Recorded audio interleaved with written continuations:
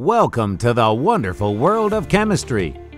Today, with the crystals experiment set from Mel Chemistry, you will grow blue crystals of copper sulfate, also known as cupric sulfate. Perform this experiment on a plastic tray to keep the table clean and contain any spills.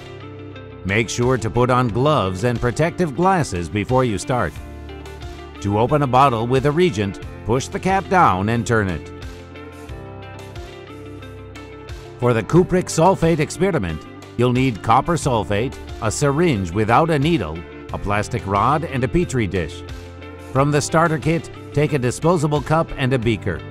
Also, prepare a kettle of boiling water.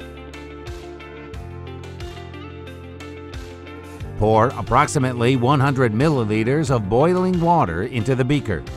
Using the syringe, take 10 milliliters of the hot water and add it to the disposable cup.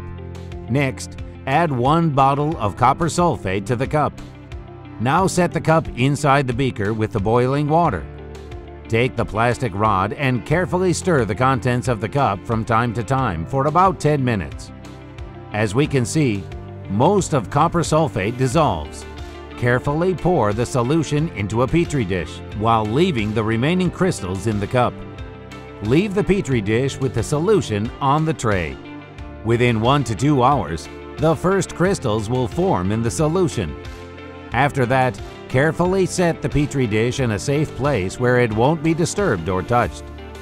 In the next 1 to 2 hours, the crystals will grow even larger.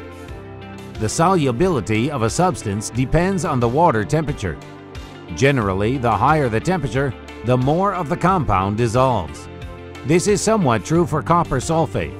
Although it dissolves well in hot water, it does not dissolve completely. As the water cools down, blue crystals precipitate out of the solution. In addition, as the water evaporates over time, more and larger crystals form.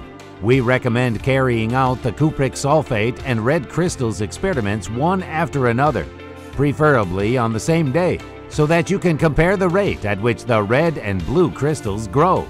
Please visit the Mel Science website to learn more about these experiments.